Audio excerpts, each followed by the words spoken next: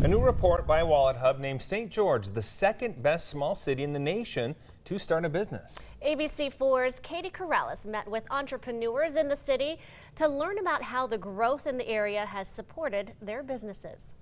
St. George entrepreneurs say their businesses are growing rapidly thanks to many new tourists and residents choosing to shop local.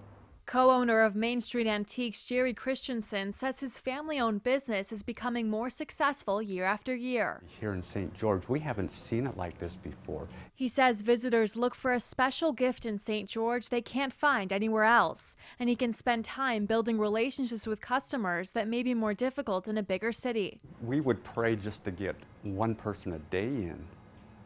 Now, put 2 zeros behind that and sometimes more. The report surveyed more than 1,200 cities with less than 100,000 people, ranking businesses based on costs, resources, and overall environment. St. George ranked well in terms of business revenue growth, commute time, and the length of the work week. If you're a hard worker, you've got a good idea, you've got some staying power, you can come in and do well in this city.